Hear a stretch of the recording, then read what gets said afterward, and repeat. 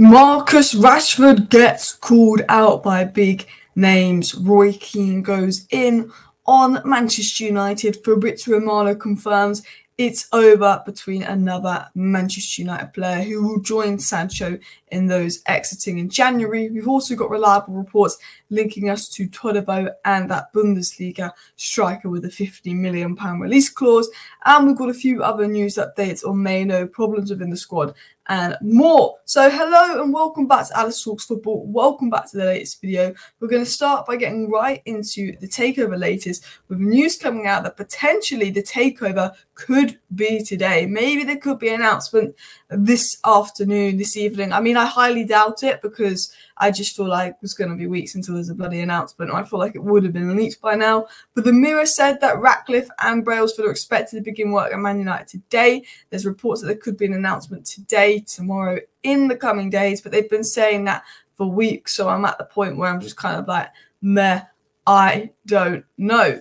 And then we've also got a little bit of news about Ratcliffe and Greenwood. I don't really like to be talking about Greenwood now because I just feel like, well, we can come to this in April, May, towards the end of the season when his loan's over and all of this.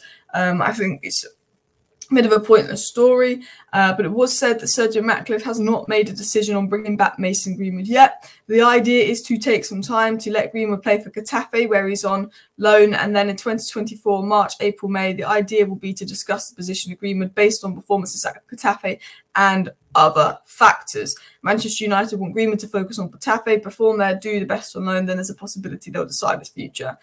So that is their plan. I mean, I wouldn't be surprised if they brought Mason Greenwood back. I think it was their plan to send him out on loan and clean up his act a bit and then bring him back. I think if he's good on loan, they'll find a way to bring him back. I think if he's bad on loan, they'll let him go. I think that's it. I think Man United, what they're worried about is letting Greenwood go for free and then he goes to a Premier League rival. I think that's what United are thinking about more than actually, this could upset some people. Anyway, enough of the Takeover news. I don't really want to talk about the Takeover until it's just announced. Now, we know we're getting Ratcliffe. We know we're getting Blanc. We know we're getting this person. Just announce it. Just do it.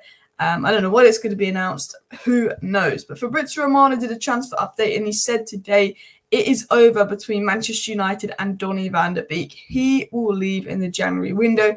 Romano's confirmed it is over. I don't think Donny will ever play for United again. I don't think Sancho will ever play for United again.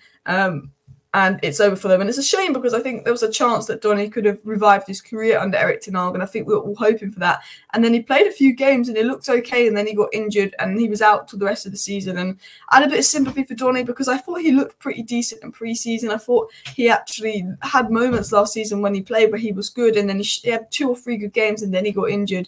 And I think he would have played a lot more with the injury to Eriksen and stuff. But he's not been available when we could actually use him. And the 1 or 2 times he would have started, he's not been available. He's not been good enough. And I think Donny's one of those why I feel bad calling him a flop because I never thought he got a fair chance. We signed him. He clearly wasn't in Ole Gunnar Solskjaer's plan. And I hope he leaves. I hope he goes somewhere he gets game time. I hope he doesn't pick up injuries. But I think it's over when Ten Hag is preferring Dancourt and Mejbri on the bench ahead of Donny. And I think there was a bit of frustration with Ten Hag because Donny did get offers to go on loan in the summer and he turned them down because he was hoping for Sociedad. And then Sociedad were like, no. So then he had nowhere to go. And I think there was that frustration because Donny's head wasn't at United and Ten Hag thought he was going and then he ended up staying.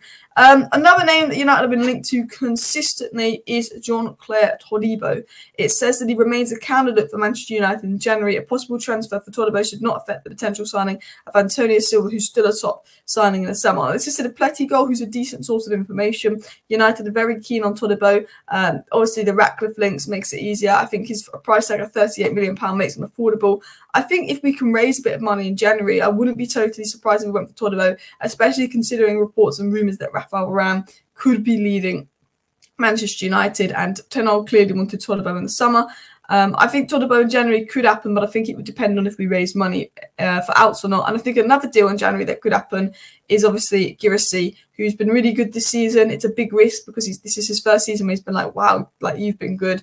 And there are other teams in for him, but 15 million release clause. We want someone to sort of help out Højlund. With the way that Martial and Ten Hag were arguing at each other yesterday, I wouldn't be surprised if Ten Hag was open to bringing in another striker to bring Højlund. In fact, he's always been open to bring another striker to help Højlund because of Martial's injury record.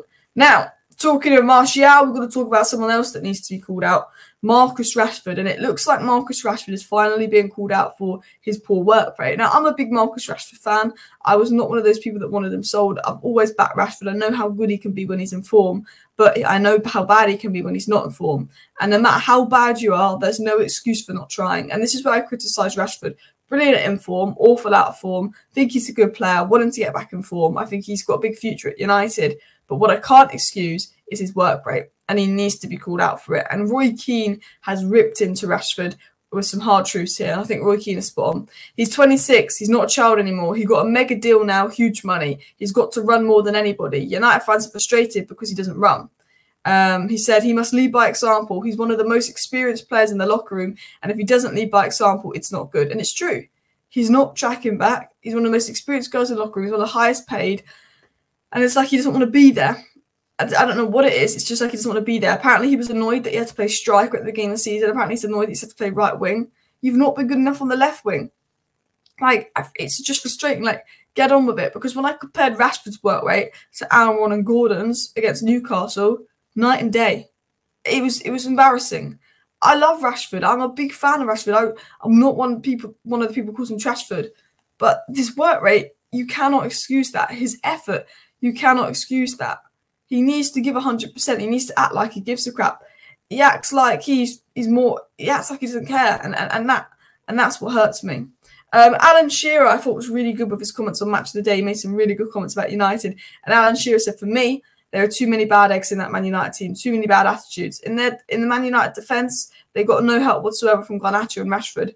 Rashford didn't look at all interested. It happened so many times. Newcastle created so many chances and should have had so many goals. And he's right. There were so many times that I could watch back that Newcastle game and you could see Rashford going for a dribble, getting tackle, and I mean, like, I think Garnacho trapped back a bit, and I think Garnacho was fine. But I think Rashford, he looked disinterested. His body language, that was what was wrong. The body language of Rashford. He looked so uninterested. And he's had a week off because he didn't have to go to Galatasaray. And Almiron and Gordon have had to play against PSG and work their socks off. But yeah, Almiron and Gordon are still working their socks off. And there's no excuse for Marcus Rashford. He needs to step up. He needs to be on the bench. He needs to be benched for his own good. But he also needs to be benched to send a message to the squad. If you're not good enough, you're benched. That's why Ten Hag won over the squad last season, because he benched McFred and he benched Maguire within a few games to go with his game plan, which worked. We got results. He's now gone back to McTominay. He's now gone back to Maguire. And Rashford is now playing, but he's crap. He needs to bench Rashford. He needs to bench McTominay. Maguire's fine because he's good. But if Rashford's been poor and McTominay's been poor, he needs to bench them and let the other players have a chance, because then maybe he could win back the squad. That's just my opinion as well. And in other news, to sort of end off today's show, it was said that Kobbie Mainoo is under contract at Man United until 2027, and the club have an option to extend until 2028. If Mainoo's progress improves, United could prepare to open talks in the near future about his salary and give him what he deserves. I think, considering we've still got another few years on this deal, I would look maybe towards next year to actually give him a new contract. I think we don't want to rush into new contracts. He's got 3 years. I'll generally wait at least a year before we consider a new contract. It was like with Lisandro Martinez, we almost gave him a new contract last year, even though he just signed a 5-year deal, and we almost gave him a new contract and an extension. Then he got injured. It's like, well, give Martinez a new contract when he's got 2 years left. You know, not when we've got 4 years left, because you just don't know where the player will be in 4 years, injury prone, high wages. And I'm a big fan of Martinez and I'm a big fan of Mainoo, but we'll wait until we're near 2027 to give them a new contract. And then obviously something I'm not a big fan of was this. Steve McLaren had to wait at the top of the tunnel to tell some Man United players to turn around and applaud the travelling fans. In my opinion, that's an absolute disgrace. I think these players need to have a look in the mirror. They need to realise that we've had to go through a lot, us fans. We're always there for them. And those fans travelled up to Newcastle in the freezing cold, in -1, 2 degrees temperature, cheered you on all game, and you put in a performance, but you didn't try. And then you don't thank the fans. And look, we can criticise Ten Hag, his tactics haven't been good enough, but the attitude of the players is really bad at this club, and that needs sorting out massively, massively, massively. Anyway, please do smash that like button. Of course, subscribe down below if you're new. Let me know your thoughts on all the news down below. Thank you for watching today's video. I'll see you next time. Bye.